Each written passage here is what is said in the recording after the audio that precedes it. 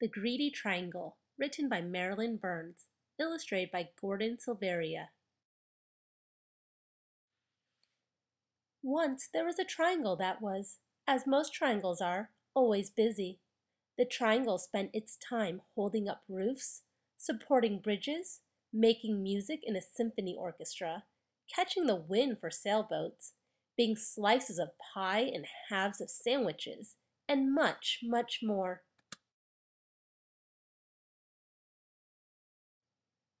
The triangle's favorite thing, however, was to slip into place when people put their hands on their hips. That way, I always hear the latest news, it said, which I can tell my friends. The triangle's friends liked hearing the news. One day, the triangle began to feel dissatisfied. I'm tired of doing the same old things, it grumbled. There must be more to life. So the triangle went to see the local shapeshifter. How may I help you? The shapeshifter asked the triangle. I think if I just had one more side and one more angle, said the triangle, my life would be more interesting. That's easy to do, said the shapeshifter. Poof! The shapeshifter turned the triangle into a quadrilateral. Life changed in a wonderful way. The quadrilateral was happy with all the new things it could do. The quadrilateral could be a baseball diamond, or first, second, or third base. It could take a position on a checkerboard or a chessboard. It could be a television screen, a computer screen, or a movie screen. It could frame windows or picture frames, and much, much more. The quadrilateral's favorite thing, however, was to be the pages of a book. I can learn so many interesting stories that way, it said, which I can tell my friends. The quadrilateral's friends liked hearing the stories. But one day, the quadrilateral began to feel dissatisfied. I'm tired of doing the same old things, it grumbled. There must be more to life. So the quadrilateral went back to the shapeshifter. How may I help you now? The shapeshifter asked the quadrilateral. I think if I just had one more side and one more angle, said the quadrilateral, my life would be more interesting. That's easy to do, said the shapeshifter. Poof! The shapeshifter turned the quadrilateral into a pentagon. Life changed in a wonderful way. The pentagon was happy with all the new things it could do. On a baseball diamond, the pentagon could be home plate.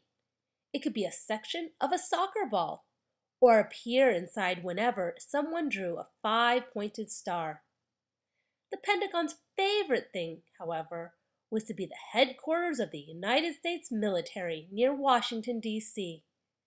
I hear all the top secrets that way, it said. It's too bad I can't tell them to my friends. The Pentagon's friends couldn't help feeling left out. After a while, time seemed to pass slowly for the Pentagon, and it became dissatisfied. I'm tired of doing the same old things, it grumbled. There must be more to life. So the Pentagon went back to the shapeshifter. So, you're here again, the shapeshifter said to the Pentagon. Now, what would you like? I think if I just had one more side and one more angle, said the Pentagon, my life would be more interesting. That's easy to do, said the shapeshifter. Poof! The shapeshifter turned the Pentagon into a hexagon.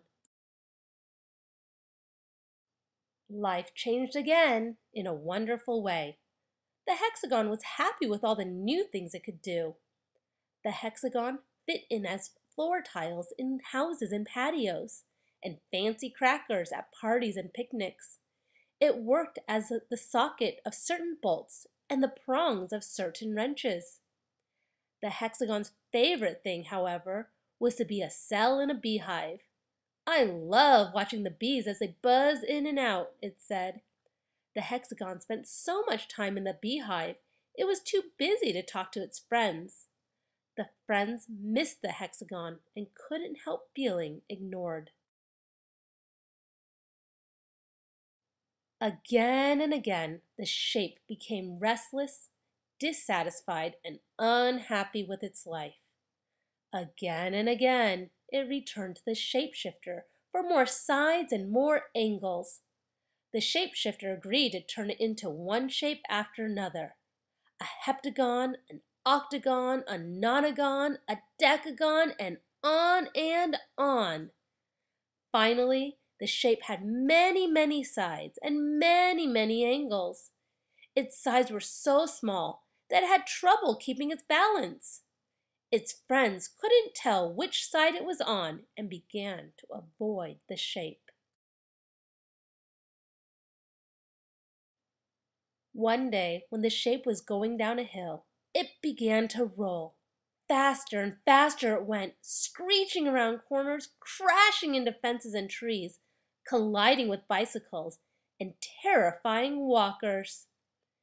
At last, the shape came to a stop. It felt tired and dizzy, lonely and sad. Enough, thought the shape. I don't know which side is up.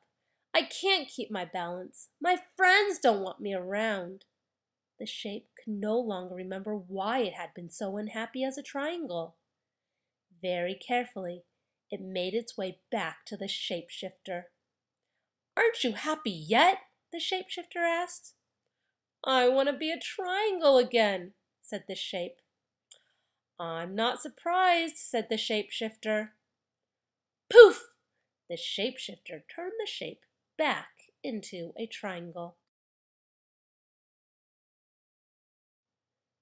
The triangle was delighted to have its old shape back again and kept itself very busy. Once again, it held up roofs, supported bridges, made music in a symphony orchestra, caught the wind for sailboats, became slices of pie and halves of sandwiches, and much, much more. Still, the triangle's favorite thing was to slip into place when people put their hands on their hips. That way, I always hear the latest news, it said, which I can tell my friends. Its friends liked hearing the news and were glad the triangle was back in shape again.